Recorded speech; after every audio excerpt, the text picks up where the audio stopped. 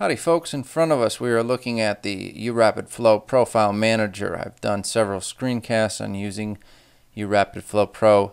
In this screencast I am going to import product data.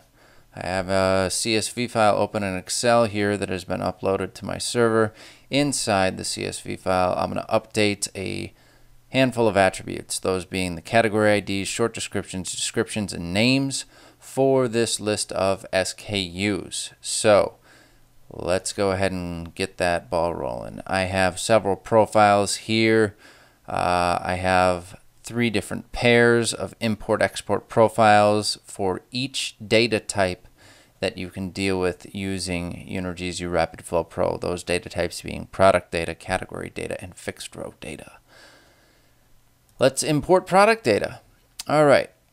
In the Profile Information tab, you can see the basics, what the title of the profile is, the status of the profile, whether it's enabled or disabled, what it applies to. The store view, in my case, it applies to the admin.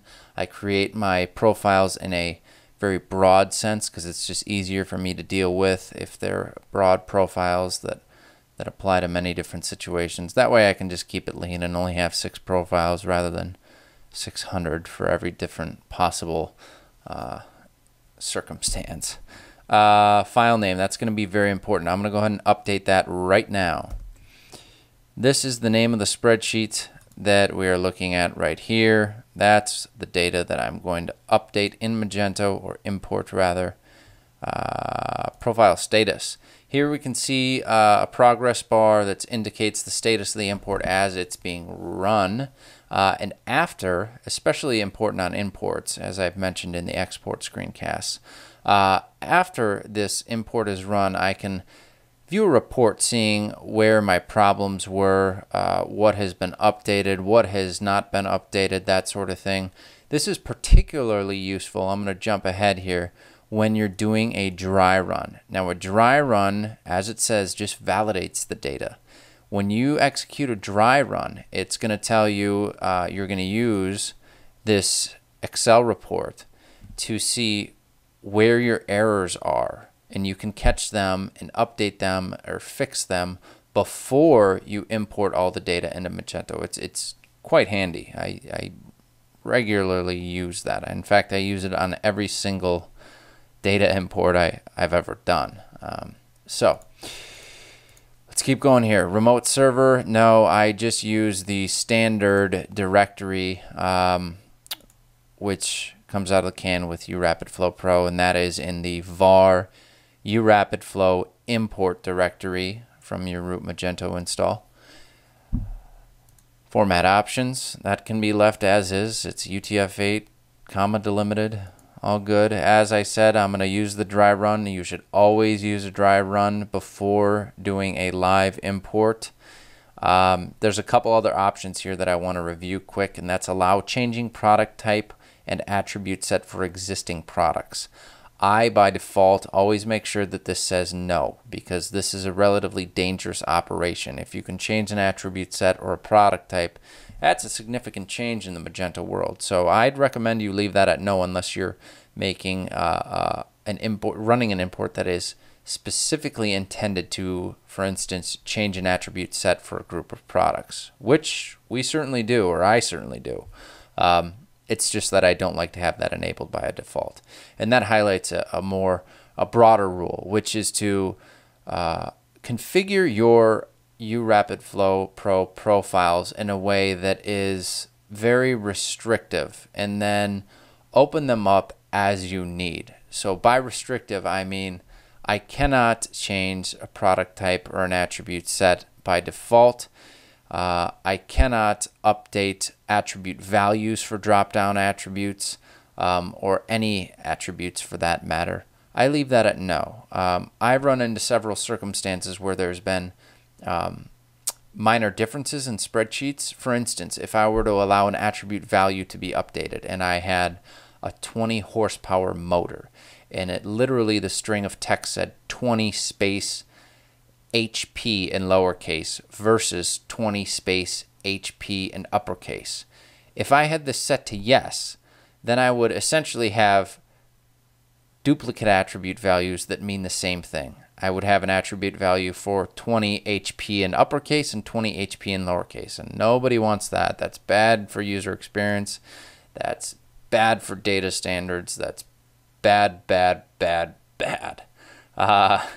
So make your uRapidFlow profiles relatively restrictive and save yourself the hassle of screwing up.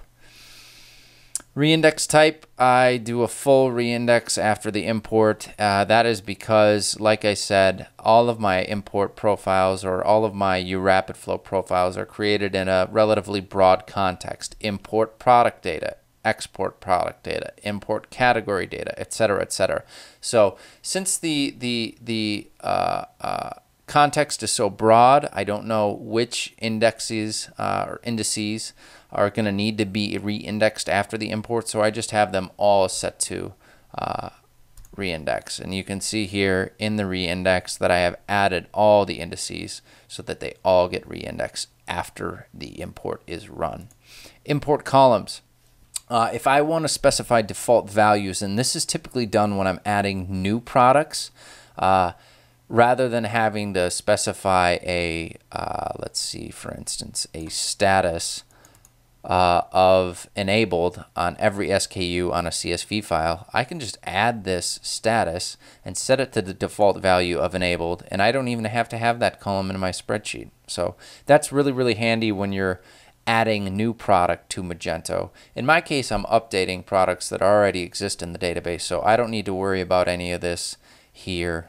We can just leave that as is with nothing selected. Upload files. I've already uploaded my file. I do that just by FTP. So reindex, we covered that. Profile configuration is JSON. This comes in very handy when you have different Magento environments, say a staging or a development environment that you want to copy a profile configuration for and not have to go through all of these various options and specify them again. I can just copy this snippet of JSON, paste it in the new profile configuration wizard when I'm creating a new profile, and all of my options will be selected as they were in the instance that I'm working off of. So that said, I have import columns, nothing has been added. Import options, I'm running a dry run. Profile information, I have my file name uploaded. Now we can go ahead and save and run and test this out.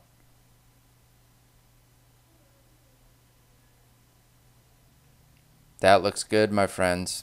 That looks real good. 55 rows were successfully imported, or successfully validated, I should say. And we are ready to toggle that flag and do a live run. So without further ado, let's do it.